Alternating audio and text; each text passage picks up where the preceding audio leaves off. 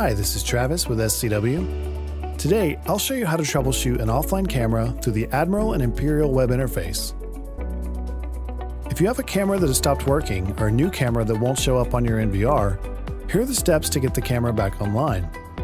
First, verify that the camera you're using is compatible with your NVR. Only Admiral line cameras will plug and play directly to your NVR. Once you're sure the camera is compatible, check to see if the NVR firmware is up to date. To check this, head to Maintenance, Maintenance, and then check New Version by Cloud. If you're already on the latest firmware, try rebooting the NVR. This will fix the majority of camera disconnection issues. To do this, just click Restart. Give the NVR a few minutes to reboot and for the cameras to come back online.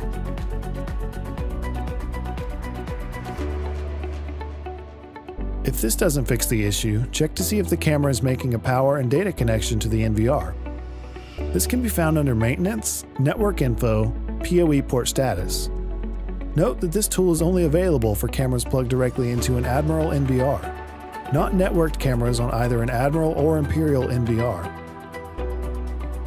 The layout and number of ports shown here will match the camera ports on the back of your NVR. If the camera isn't pulling the proper wattage and showing a proper data connection, indicated by a blue Ethernet port, you should bench test the camera at the NVR with a short pre-made Ethernet cable. This is also a good time to check your cable connector for corrosion or bent pins. If you've made it this far and the camera still isn't connected, it's time to check the camera section. This can be found under Camera, Camera. Check the channel that corresponds to the port your camera is plugged into and look at the status icon. If the camera is online, this will be green.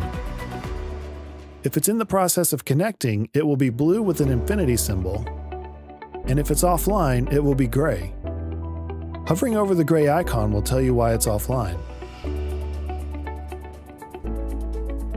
If it says incorrect username or password, click the channel, click Modify, then input the correct password.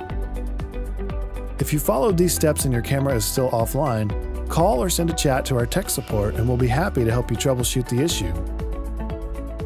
For more information, head to scwguide.com.